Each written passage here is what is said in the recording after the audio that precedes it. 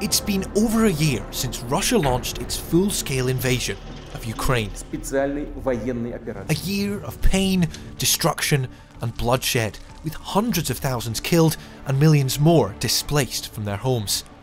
But it wasn't supposed to be like this.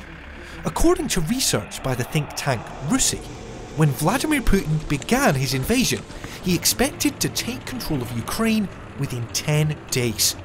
So what went wrong? Why did his plan fail? And how close did he come to succeeding? Well, to find out, we first need to take a closer look at Putin's plan. The Russian invasion plan was based on a number of assumptions. Russia's president, Vladimir Putin, believed that Ukraine and Russia were one people, and that, freed of their supposedly Nazi leader in Vladimir Zelensky, the apathetic people of Ukraine would willingly align with Russia. Essentially, he did not believe that they would put up a fight. So, instead of a conventional invasion led by the military, Putin planned for what he termed a special military operation, led by the Russian security services, or the FSB. To avoid Western sanctions, they planned to complete the operation as quickly as possible, using infiltrated groups to neutralise Zelensky and the Ukrainian political leadership, before setting up a more friendly regime. Conventional military forces were only a supporting element of the operation. They were there to fix the majority of the Ukrainian army in the Donbass while advancing quickly on the Ukrainian capital of Kyiv. They wanted to give the impression of a rapid envelopment and help facilitate that collapse of Ukrainian political power. After 10 days, the conventional forces would switch to an administrative role, supporting the FSB in controlling the Ukrainian population. The issue with a special service making the plan and not the military is that you actually miss a lot of the key in the professional military injects that's needed to make a coherent military plan. What's also come to the fore now, and it's very obvious, is that there was no plan B. As soon as their plan A failed, they just could not switch to a plan B because they didn't have one. Ukraine's military, on the other hand, was fully prepared for the invasion. While they were a substandard force in 2014 when the war in Ukraine began, a top-to-bottom review meant that by 2022, the Ukrainians had become an effective fighting force. With Western assistance, they modernised their artillery, becoming Europe's second largest artillery force after Russia. They overhauled their air defence with better targeting and more mobile SAMs. And in January of 2022, they created a new territorial defence force. So they've been fighting in the Donbass since the operation in 2014, and they cycled units through. So actually there's a lot of experience within the wider professional Ukrainian military. It was very key at the first sort of 3 to 5 to 10 days to be able to hold back Russian forces, to allow these newly mobilised recruits to be equipped and to put into defensive areas where they could actually have an effect. Until then, Ukraine only had limited professional forces to hold the line. Russia had been building its forces on the border since March 2021, so Ukraine was very aware that something was coming, but they were still wrong-footed by the Russian attack. Believing that the terrain was too difficult and that Russia did not have enough forces to encircle Kyiv, Ukraine expected the main Russian thrust to come through the Donbass and positioned most of its forces there. Only when it became clear that Kyiv was the main Russian target, some 7 hours before the invasion, were Ukrainian forces ordered to redeploy. As such, they were forced to meet the Russian invasion without prepared defensive positions. Achieving surprise like this was a key objective of the Russian plan. However, it came at a cost. The Russians were so concerned about the plan getting out and Ukraine being able to prepare that they actually didn't tell their soldiers. If you don't tell soldiers what they're about to do, they can't achieve their objective. There were actually some soldiers who thought they were there on an exercise. They didn't actually even believe that there was a military operation taking place. So that inability to allow your soldiers to prepare for what you're going to do means that there's no chance that they're going to be able to carry out their task. While the Russian army had surprised the Ukrainian army at an operational level, the Russian soldiers were completely unprepared at a tactical level and faced Ukrainian soldiers who were psychologically ready for the fight. The question was, could Ukraine last long enough to mobilise its reserves and garner much needed Western support? On February 24th, the full-scale Russian invasion of Ukraine began. In a televised speech, Putin announced his special military operation, and immediately afterwards, Russian aircraft and missiles struck a raft of targets throughout Ukraine and successfully disrupted Ukrainian command and control. However, Ukraine's ammunition, aircraft and air defences had been successfully dispersed before the attack and were largely untouched. They would be able to recover. Soon afterwards, Russian land forces began to make their way into Ukrainian territory. The most successful attacks came in the south, where Russia had air superiority and faced little to no Ukrainian artillery.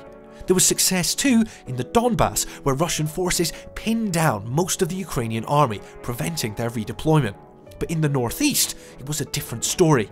Initial Russian assaults on Sumy and Kharkiv failed with heavy casualties, forcing the Russians to bypass the cities.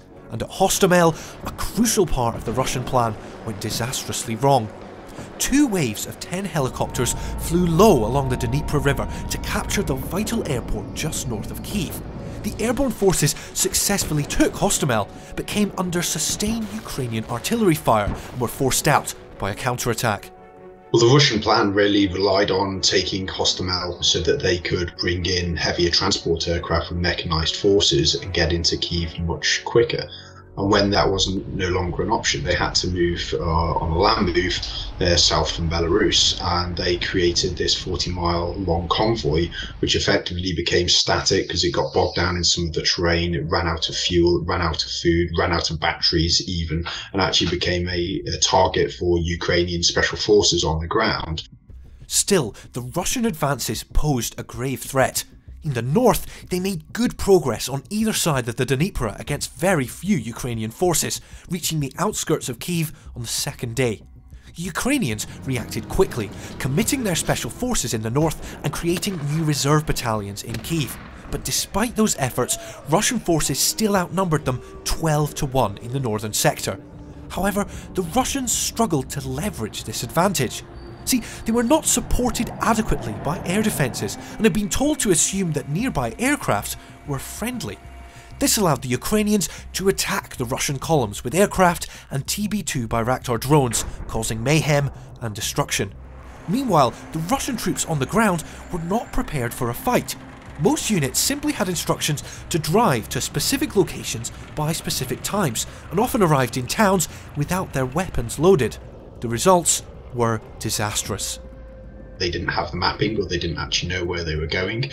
They were moving in an administrative column, so they were not moving tactically because they just didn't expect the levels of resistance. And because they were going on roads, they were very, very vulnerable to anti-tank ambushes, which was something specifically that the Ukrainians were trained on by UK forces at the platoon level to be able to achieve. A lot of the columns were actually knocked out in situ, and it stalled the entire Russian advance. By the end of the third day, the invasion had come to a halt. The FSB's attempt to decapitate the Ukrainian regime had failed, and Zelensky, still holed up in Kyiv, had rallied the Western world to his side with military aid and sanctions. As a result, the Russians had to change their strategy. Now, they plan to utilise their advantage in air power and artillery to destroy the Ukrainian army, increasingly putting civilians in the firing line. A new phase of the war was about to begin. After an operational pause for the remainder of February, the Russians resumed their attacks in March. The Russian Air Force redoubled their efforts and gradually shut the Ukrainian Air Force out of the sky. However, as Ukrainian air defences recovered, they were themselves forced to the periphery of the conflict. On the ground, there was continued success in the south, where Russian forces took Kherson and encircled Mariupol, ready for an assault. And in the east, Russian forces began shelling Kharkiv, but their attacks were repulsed once again. On the main front in the north, the Russians resumed their offensive to take Kyiv, bringing up heavier units from the Belarusian border. They attempted to encircle the city, cutting it off from east and west, but the Ukrainians were well prepared. If you can't encircle a city of that size, that you can't then move to assault and take the cities. And actually what seems to be critical, there was 2 artillery brigades to the north that assessed where Russian units were most likely to advance on, and they created these quite large killing areas on those main routes. And then that was complemented by a lot of special forces operations around the flanks, and particularly to the west in Hostomel and Bucha, which again prevented Kyiv from being encircled. The forces on the west bank of the Dnipro were too heavily concentrated in a narrow front and struggled to bring new units forward. Meanwhile, the forces coming in from the east were dissipated over a huge area and succumbed to ambushes on the open roads. Having only planned to fight for 10 days, the Russians simply didn't have the logistics in place to support a full-scale conventional war. By the middle of March, the Russians had essentially come to a halt. Their only success came in the city of Mariupol. Although the Ukrainian defenders held out until May, the capture of the city demonstrated what Russia could have achieved with proper encirclements, air superiority, massed artillery fire, and troops mentally prepared for urban warfare. The battle had huge consequences for the civilian population of the city, where thousands are suspected to have died, but it also demonstrates the fundamental flaw at the heart of the Russian invasion plan. I mean, the Russians poorly planned and poorly executed the operation, but actually they had the sufficient mass to pull off some of their political objectives. I think it was a far closer run thing in those initial 3 to 5 days than we perhaps give the Russians credit for at this time. But ultimately speaking, it's as soon as their plan A was obviously not going to work, they just didn't have the ability to switch to a plan B because they just had not even considered it, which is ultimately a weakness of the Russian planning process. Russia's political goals were to install a favourable government with a quick strike, but the Ukrainians defended so strongly that Russia was forced into a conventional war that they had not prepared for. And while they adjusted, Ukraine had time to mobilise its reserves and garner much needed Western support. Over a year later, the two sides are still fighting. Russia has been forced to conscript hundreds of thousands of new soldiers just to stay in the fight, while Ukrainian society remains fully mobilised and motivated against them. Whatever happens next, it seems that Russia has already squandered its best chance of victory. Those initial political objectives of a quick victory could not be farther from reach.